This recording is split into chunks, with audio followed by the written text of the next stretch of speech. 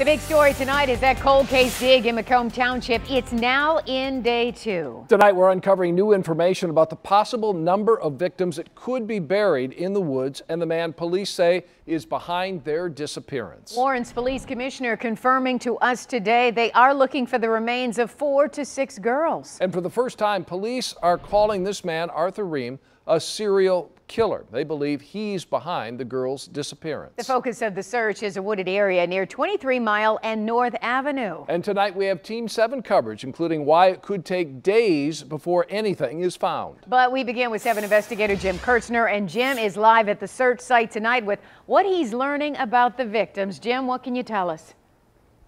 Carolyn and Dave, now that Arthur Ream is being called a serial killer, police believe this field is where he dumped the bodies of his victims going back decades. Take a look behind me. You can see the search is now ended for day 2. There are officers on the scene. They will keep this secure overnight, and the search will resume tomorrow. Ream led police here 10 years ago to find one victim, but that search, that case ended then and there. Now, this is much more.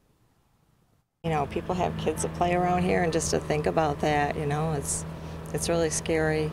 And I feel so bad for the families that are missing those kids. Police now say Arthur Ream is responsible and a serial killer. He will turn 69 years old tomorrow while doing life without parole in prison in Muskegon. He's also convicted of a child rape. More excavators were brought in today as the search in this remote field widens on day 2.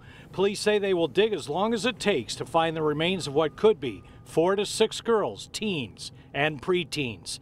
10 years ago, Ream led police to where he buried 13-year-old Cindy Zarzicki, who disappeared in East Point in 1986. Police say when they examined several other cold cases and confronted Ream, he failed a polygraph in February. He has not confessed. But their search is also for 12-year-old Kimberly King, who disappeared in 1979, and 2 new names being made public today. Kim Marie Laurel has been missing since 1981 from Canton, when she was last seen at an ice cream shop. She was only 15. Kelly Brownlee has been missing since 1982. She was 17, last seen at 12 Oaks Mall. And the dig for possible victims has caused people in this quiet neighborhood to keep their kids and grandkids inside. I haven't let them out here since this started. Now, we've been told no remains have been found yet. They're done for the night. They will continue tomorrow. And I am told if they do find human remains, and even if they have been buried underground for decades, they will be able to use DNA to make a positive ID.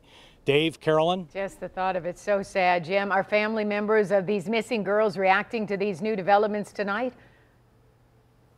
Yeah, we are hearing from the sister of Kimberly King. As I said in that report, she disappeared in 1979 at only 12 years old. This sister says you can imagine what they've gone through, 39 years of uncertainty and agony.